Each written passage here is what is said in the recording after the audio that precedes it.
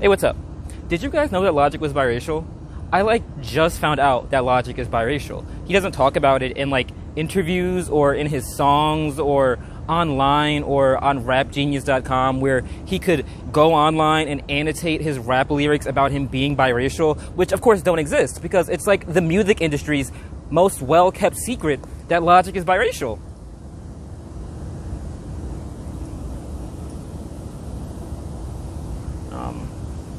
I don't know the script. I don't know the next line. Goddamn. So, for those of you who don't know, Logic, full name Sir Robert Bryson Hall II, is a rapper, and he's biracial. So, there's this aspect of this discussion about Logic's biracial identity that's always bothered me. And this channel's express purpose is for me to spend way too long thinking about things that bother me. So, here we are. And I want to make it clear from the outset that I am not bothered by the plain idea of Logic rapping about or talking about being biracial. There's this component of this discourse whereby people just sort of clown him for always talking about it and always rapping about it, which he refutes. But even if we took that for granted and we confirmed that every line of every rap song he's ever written was about being biracial, I wouldn't care. The extent to which he does it has no bearing on how I feel. Lines like, I'm just as white as that Mona Lisa. I'm just as black as my cousin Keisha. I'm biracial, so bar Felicia. 2. And that's just because I'm being nice. Matter of fact, I'm taking it. It's like a 1.2. While I don't think they're good, I'm not gonna raise a pitchfork over it. If Logic wants to have his corny lines about being biracial, then I think he should go for it. The issue is that sometimes these lines get a little problematic. Logic and white privilege. So, for example, on the second track of his 2017 album, Everybody, Logic raps on the titular song,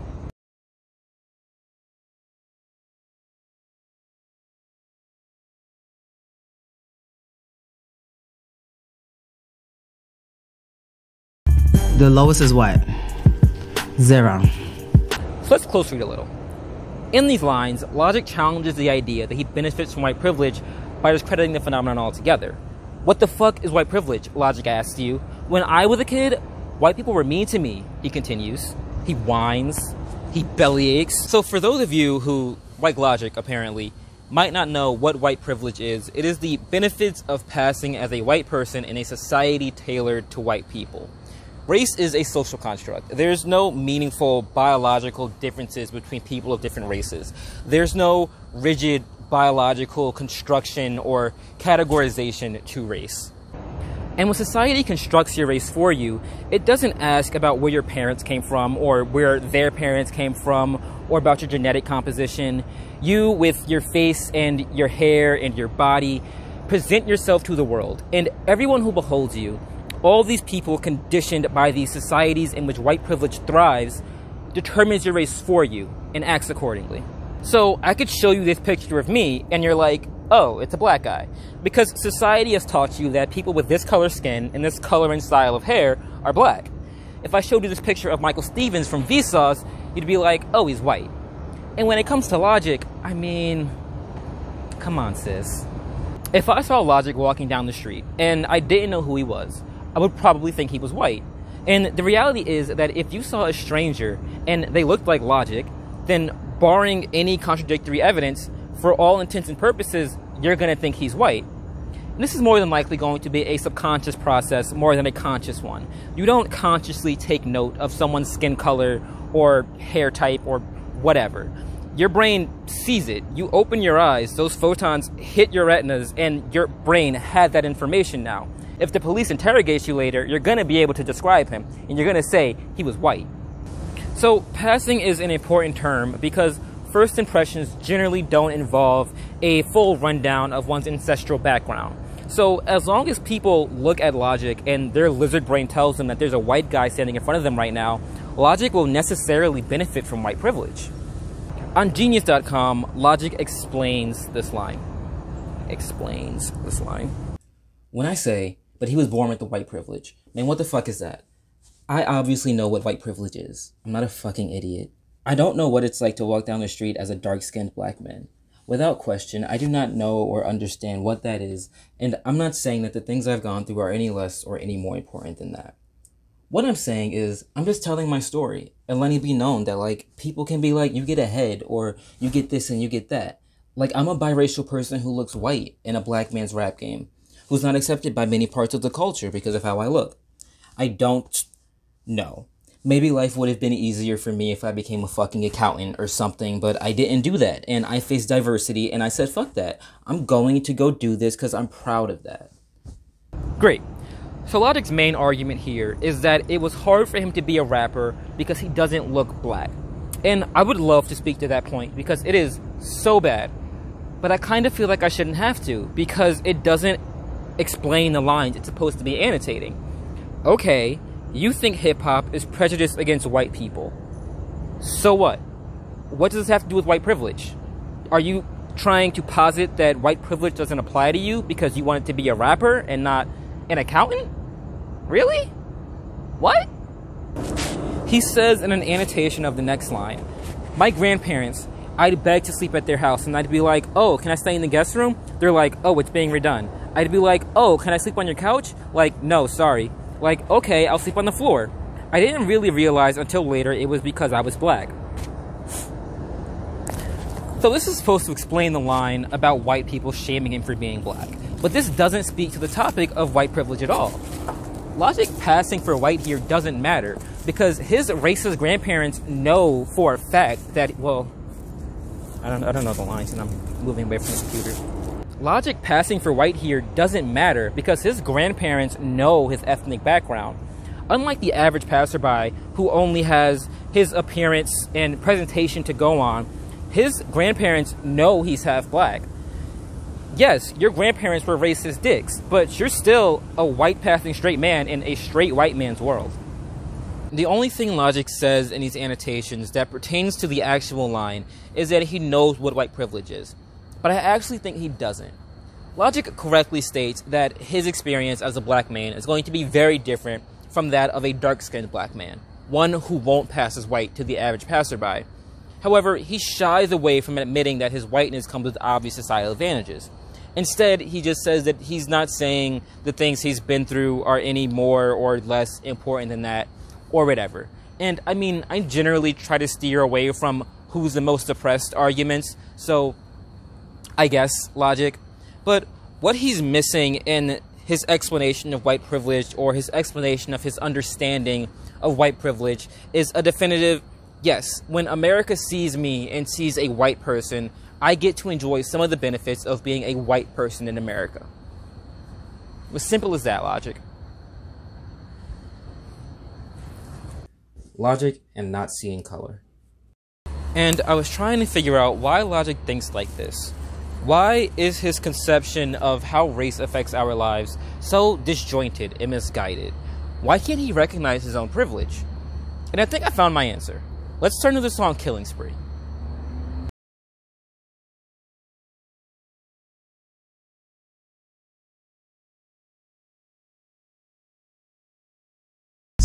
Zero. Why all of these trash? Zero.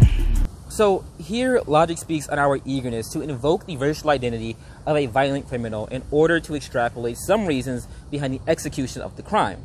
So when a black person commits a crime or is alleged to have committed a crime, according to Logic, we as a society have a tendency to use that person's blackness to make sense of the situation. And so their blackness then becomes essential for us to figure out their intentions, their motives, the litany of thoughts that drove them through the execution of terrible crimes, and even maybe their presumed innocence or guilt. According to Logic in these lines, mostly arbitrary, socially constructed identities become a key component in how we make sense of violent crimes and the people who commit them. With just blame it on a motherfucker killing everyone, Logic puts forth that these identities should have no bearing. We should blame crime not on the criminal's blackness or religion or gender identity, but squarely on them. And I mostly agree with him on that front. But these lines have one fatal flaw, and I think it's very indicative of Logic's worldview. Why did he have to lump white people into this? Black people and Muslims are routinely unfairly scrutinized for the actions of a minority of Black/Muslim people. So their inclusion in this line about decentering race from how we interpret criminal behavior makes sense. We should be able to study a crime committed by a Black person without immediately using that person's Blackness as a framework for understanding why this crime was committed. Invoking the criminal's Blackness before there's any particularly good reason to do so only serves to further smear and malign the millions of Black people who are in no way aligned or affiliated with the alleged criminal. So that Black woman didn't rob the store because she was Black and Black people just love robbing shit. She robbed it because she wanted the money. And I can't think of too many instances where a white person can commit a crime and have the response from the masses be to blame it on a white. Or in other words, blame that person's whiteness for the violence. But I can think of one. Mass shootings. It's impossible to live in America and not be aware of its issue with gun massacres. And most of these gunmen are white men. And if you look at their ideologies, if you look at why they decided to end their lives by indiscriminately or discriminately ending a bunch of other lives, you find a disturbing trend. Just this summer, there was a mass shooting in El Paso, Texas that resulted in 22 murders. The shooter, before the shooting, went online and shared a diatribe full of white nationalist views. He then drove 10 hours toward America's border with Mexico to kill as many brown people as possible. In 2015, a 21-year-old white man walked into a historic Black church in Charleston, South Carolina, where he attended Bible study with 12 other people before pulling out a gun and murdering the churchgoers. When asked why he was about to shoot a bunch of people who were literally just praying with him a second ago, he said, "I have to do it. You rape our women and you're taking over our country, and you have to go." He killed 9 people, all Black. When we start to look into the motives behind some of these incidents of incredible violence and loss of life, we see white people, particularly white men, harboring an overwhelming contempt for people of color. Logic in his line seems to suggest that we decenter whiteness from our evaluation of what happens here when we look at mass shootings committed by white people. Most of them. FBI Director Christopher Rice testified to the Senate Intelligence Committee in July of this year. "I will say that a majority of the domestic terrorism cases that we've investigated are motivated by some version of what you might call white supremacist violence." Now, I don't want to conflate mass shootings with domestic terrorism. Mass shootings are generally defined as at least 3 or 4 people being killed or shot by a gun in a single incident. Whereas terrorism is the use of unlawful violence as a means to a political end. But FBI Director Christopher Wray's testimony still speaks to my point here. The majority of the terrorism that happens on U.S. soil is fueled by an ideology that teaches white people that they are superior to all other races. These white people believe that people of color are literally worth less, and that motivates some of them to go out and kill in droves. I don't think whiteness should be decentered from our conversation here, because I think whiteness is an essential component of this very tragic, very violent part of life in America. Some of you may be thinking, sure, Antoine, but logic surely doesn't mean to vindicate white supremacy here, right? And yeah, I mean, at this point, I don't think his politics are very developed in any direction, but his intent here kind of doesn't matter. He wrote these lines and then recorded them and sold them for money. As far as I'm concerned, he's responsible for whatever message this puts forth. And so when he wrote these lines, he thought to himself, you know what?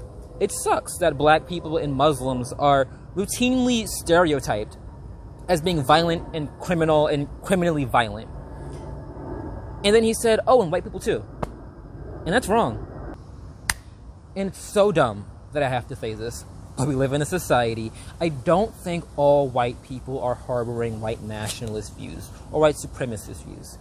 But to try to separate these white people from their whiteness while also trying to make sense of their actions is nonsensical.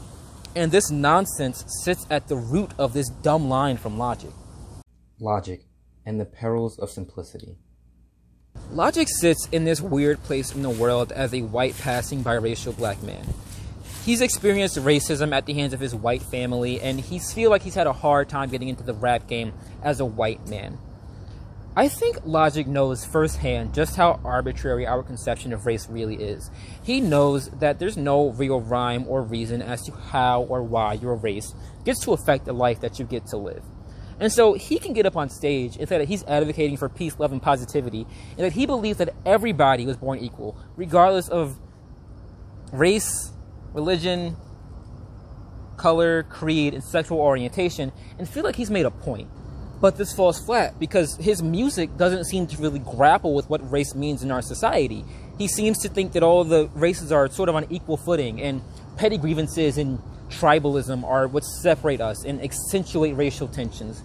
It's easier to understand his refusal to admit that he benefits from white privilege through this lens. White privilege doesn't make sense when your notion of whiteness is partially informed by your childhood trauma of being black and being teased for being white in black spaces. It seems that his conception of just how much power white people get to wield in this country and in this world is clouded, and so he can't seem to recognize that white people undeniably have a leg up on everybody else. For most intents and purposes, this country is run by white people. 43 of the 44 men who have ever been president were white. That last one was half white. Congress is mostly white. Most of the people in executive offices of large companies are white. The heads of the music industry, yes, even fucking hip-hop Logic, are white. Logic downplays the inherent violence of racism and doesn't seem to grasp the overwhelming magnitude of this social structure of race. And so he takes all of that, ignores it, or puts it to the side in order to instead put forth this message about how we should all just drop the divisiveness of race and just be people. Just everybody be nice to each other. Guys, why aren't you being nice to each other?